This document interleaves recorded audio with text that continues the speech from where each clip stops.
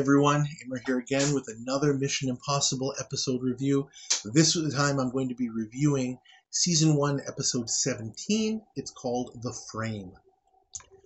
So we start out with Dan getting his instructions at an aptitude testing center. I sort of remember those from back in the day. I'm kind of dating myself a little bit. The mission is very, very simple. Stop Jack Wellman, a mafia boss who is killing government officials and replacing them with his own puppets for mob purposes. We have the usual team, including a guy named Tino, who runs an Italian restaurant, which Wellman really likes. And Tino will cater the meal at tomorrow's meeting of the 4 senior mob bosses who are going to have a meal, and then they're going to divide up all of their money that they've earned over the year or whatever. Cinnamon worries about her way out of the mission based on her role. Dan assures us ominously, or her ominously, that the mob generally doesn't kill women. Okay, I guess we can get some comfort out of that.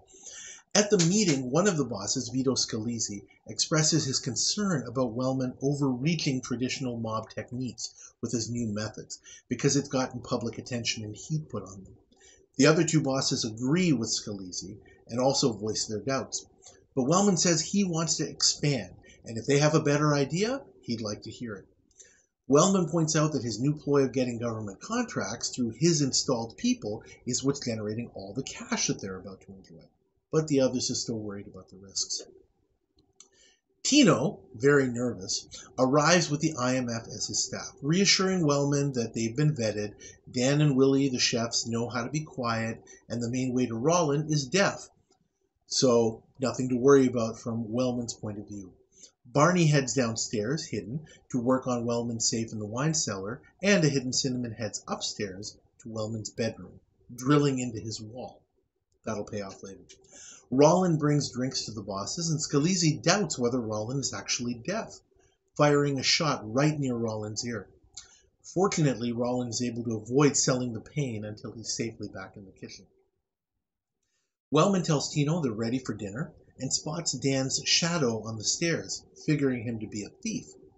Tino covers for Dan, saying he's just a simple guy from the old country who wanted to have a look at a big fancy house, and fortunately Wellman buys it. Tino and Rollin bring out the soup, which Rollin clumsily spills on Scalise, who heads upstairs to Jack's room to change his suit. Overhearing someone in a nearby room, Scalise finds a scantily clad Cinnamon, who's been ordered to hide. Scalise understands and promises that he'll be quiet. The bosses keep discussing their concerns over their salad course. Willie and Barney set up explosive charges above Wellman's safe, rigged to go on Dan's signal button, covered up with silencers to suppress the rumble. As they set it off, Dan lights a fire to put the finishing touches on the lamb entree to further cover the noise. One of the wine bottles isn't good, leading Wellman to go down to the wine cellar where Barney is working. Rollin is able to use a signal to warn him, and Barney is able to hide, but it's a close call. Wellman tells the team to serve dessert, then get lost, so they have to hurry up. Willie brings a safe up to Wellman's room, while Barney finishes torching through the concrete into the safe downstairs, as Rollin stalls with dessert and coffee as long as possible. The safe is emptied, the IMF starts to clear out, with Dan staying behind to clean up the obvious part of the mess inside the safe, and he hides above the safe as the bosses head down and find the briefcase that's supposed to be full of cash empty. But they see the torch marks above as evidence of the break-in. Scalise thinks he has it figured out. He brings the bosses upstairs to Jack's room, allowing Dan to get out. And they find Cinnamon there, who tells Jack she knew it wouldn't work. Jack, of course, says he doesn't know who the heck she is. Cinnamon subtly leads them to the safe hidden behind a painting on the wall. Wellman lunges at Cinnamon, but the other bosses hold him back, demanding he open the safe. They warn Cinnamon to keep her mouth shut and let her go. A gunshot is heard as the IMF drives away, as for some reason Cinnamon's head obscures Willie in the final shot, for some reason. But mission accomplished. I'm going to give this one a grade of a solid A. It is the original Mission Impossible perfect frame in every imaginable way. Heck, that's the title of the episode. See what happens when Dan Briggs is motivated, when Stephen Hill is motivated to really put his all into this guy. It's just amazing. I mean, I know it's not really Dan Briggs doing it. He's just being written this way, but I believe it.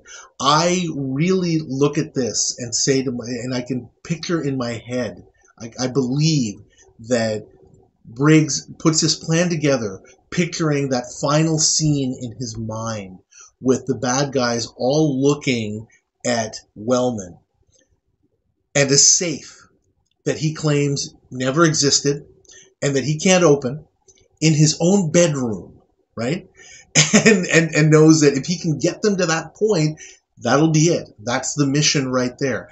And then he works backwards and figures out, okay, what are all the steps that I need to do to get it there? And I can see that playing out. And even though I know what's going to happen, I really enjoy watching this episode, just watching it play out. And that's when you know when you've really crafted a great plan and a great story.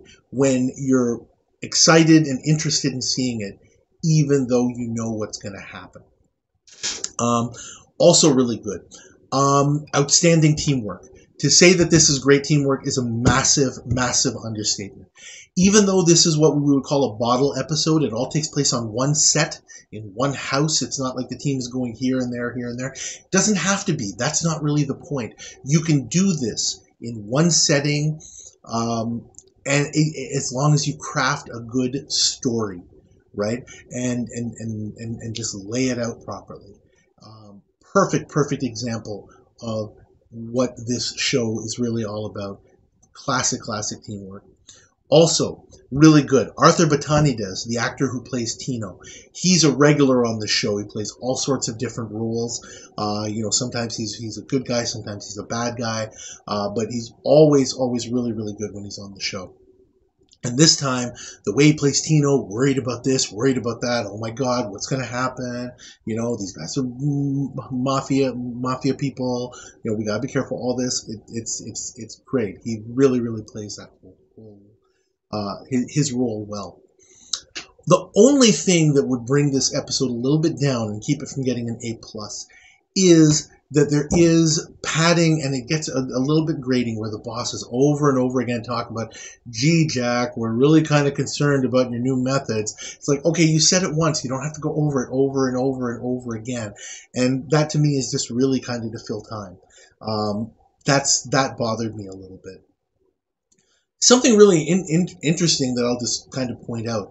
I have absolutely no idea firsthand about how the mob works, but it is kind of prescient, I think, at least from what I understand, in that the methods and the strategies that are laid out here, by Jack Wellman, talking about how, hey, instead of doing, the traditional things that we've done in the past, the gangster type things, maybe there's more money to be had and just, we're finding our way into lucrative government contracts and that sort of thing. And again, I have no firsthand knowledge, but that kind of stuff does go on, even if it's not at the mob level. There's all sorts of, shenanigans and things like that when it comes to big business and the contracting and the, the building industry and that sort of thing. And it's kind of interesting that, more than 50 years ago, that's something that's kind of being talked about. I found that interesting anyway. Okay, so that's my review of this episode. As I say, it's definitely one of the better ones of season 1, one of the best in the series overall. Give it a solid A. Thanks for watching. I hope you enjoyed it as much as I did. Please like this video. Please subscribe to my channel. Leave your comments. I really look forward to seeing more and more comments as I go along. And I'll see you next time.